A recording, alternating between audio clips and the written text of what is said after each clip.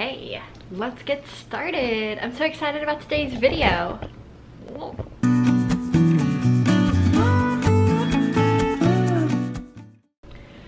Hi folks, it's Lizzie here, and today I'm going to be talking about my 2019 Reading Rush TBR. And what the heck is the Reading Rush? What am I doing? Why am I reading so much? And what's coming up with my recent TBR that I just decided to do today. So keep watching because we're going to talk about some books. So what is the Reading Rush? Well, the Reading Rush, I don't know much about it because this is the first year I'm doing it, so by far not an expert on this.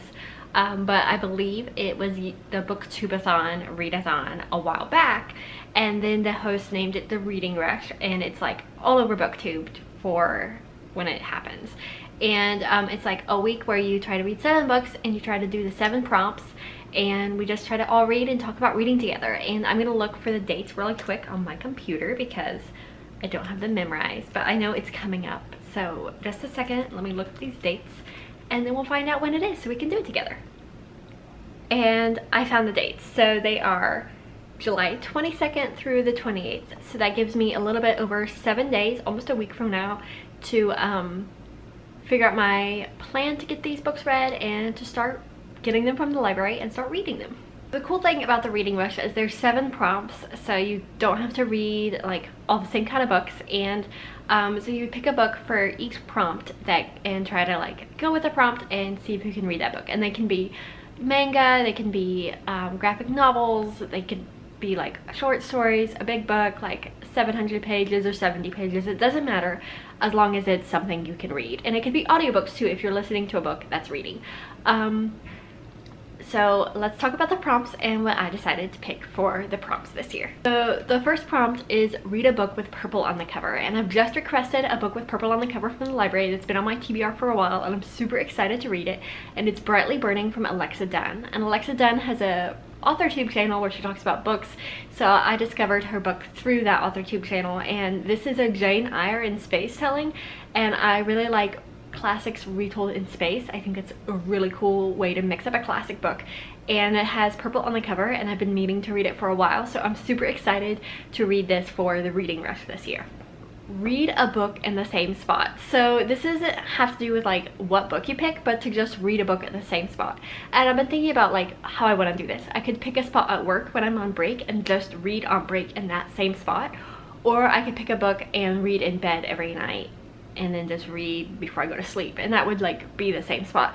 But I think I'm gonna read a book at work because I think that will stretch me more, and I'll have to find a place in the break room, sit down and read, and I get 15-minute breaks sometimes, half-hour breaks other times. So I think this will be really good because I think that would be different. So I think I'm gonna do that. And for the book that I'm gonna try to read at work, I'm gonna try to read Arch Enemies by Marissa Meyer, and this is the sequel to Renegades, and I loved Renegades. If you don't know what it's about a futuristic society of superheroes and villains. There's people who have superhero skills and how they use their super abilities, and there's people who support anarchy, which means that every man to himself, there is no law, there is no government. And those are basically the villains of the story. And there are superheroes who decided that there needs to be government, and so they came in, they saved the world from the anarchists, and they established a government. But what you don't know is the anarchists were also people with super abilities. So you have superhero versus superhero, but one set of superheroes are considered villains and the others are considered superheroes.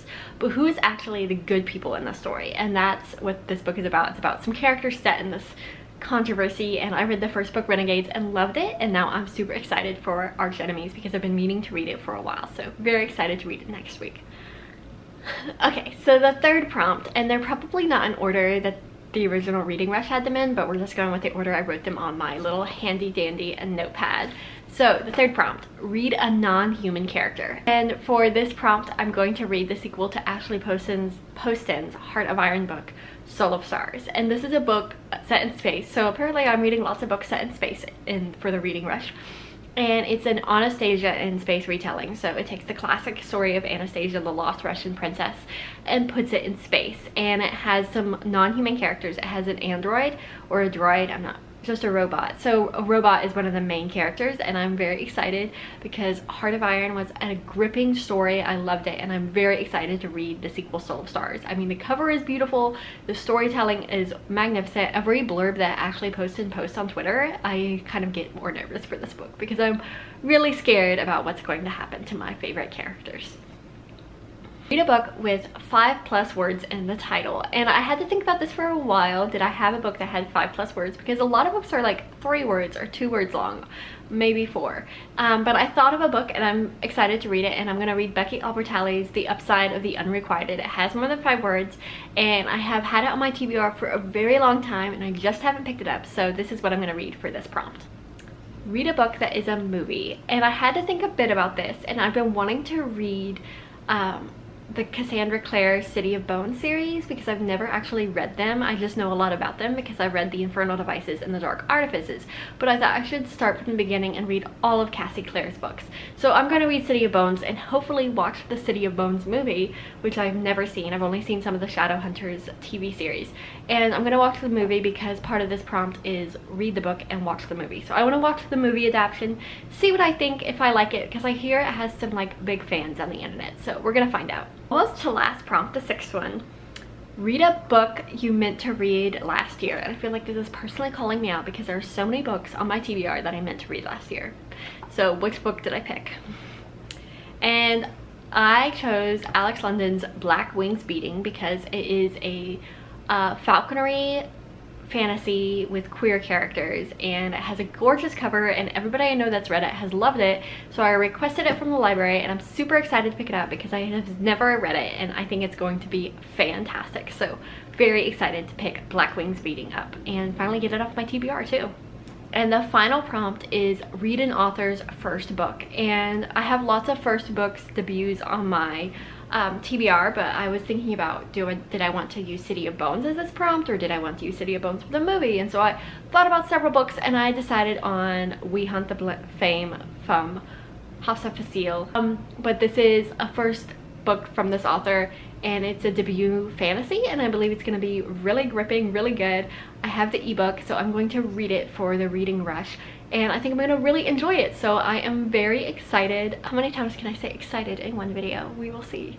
Should I count? Anyway, I think the Reading Rush this year is going to be super fun. It's my very first year to participate, and I've never actually participated really well in a readathon before because I tend to get distracted, and I'm kind of a mood reader. I read whatever I want whenever I feel like it.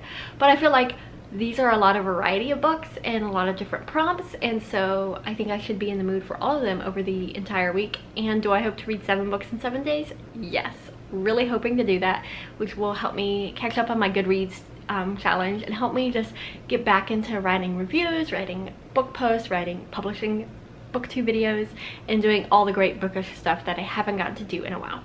So if you're doing the Reading Rush, let me know what you'll be reading. I can't wait to hear all about it and see your videos for your TBR. So send me those links in the comments, and I will talk to you guys later. See ya!